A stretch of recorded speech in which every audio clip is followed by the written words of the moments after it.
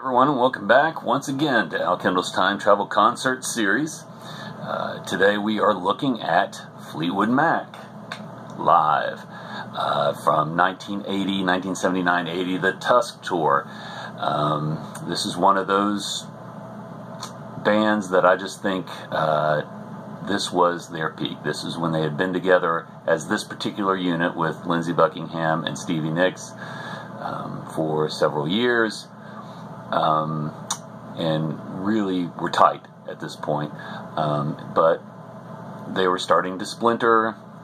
Interests of solo careers crept in, and so the band was never really quite that tight again. Mirage was a good album and everything, but never meeting the creativity that they experienced during Rumors and Tusk and the success. And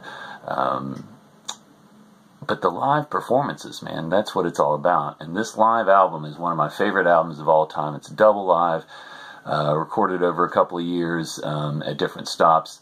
But I mean, the performances of Go Your Own Way and Rhiannon and Not That Funny, I'm So Afraid, so chilling. I mean, you have to check that one out. It's so beautiful. But just amazing performances. Lindsey Buckingham earns a spot as one of my favorite guitarists of all time, simply based on the work on this album. Now, which show would I want to have gone to? Now, I based the set list on the show they did on my birthday, February 13th, 1980. But as you can see in the liner notes, I don't know if it'll focus. Anyway, or not the liner notes, but on the sleeve. Yes, technically liner notes, I guess. We have their tour dates for the whole tour. And so I used the set list, I looked it up, that they used on February 13th, 1980 in Yokohama, Japan, in front of 2,000 people at Kinman Hall. Anyway, but the closest it appears that they ever came to my hometown of Huntington, West Virginia was Cincinnati, Ohio at the Riverfront Coliseum, which held 13,000, a little bit better crowd than they got in Yokohama.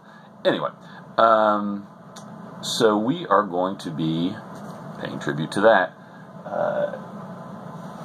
I was not a big Fleetwood Mac fan yet when I was only 9 years old. It wasn't until Stevie's solo career, I don't know, I probably did like Rumors and everything, but Stevie's solo career really turned me on to them. So certainly I wouldn't have jumped up and ran to that concert. I do remember when they came to Rupp Arena in Lexington on the Mirage tour with Men at Work opening, and Men at Work will be in our series a little bit later this year. So here we go. Let's check it out from 1980, 79-ish, Fleetwood Mac.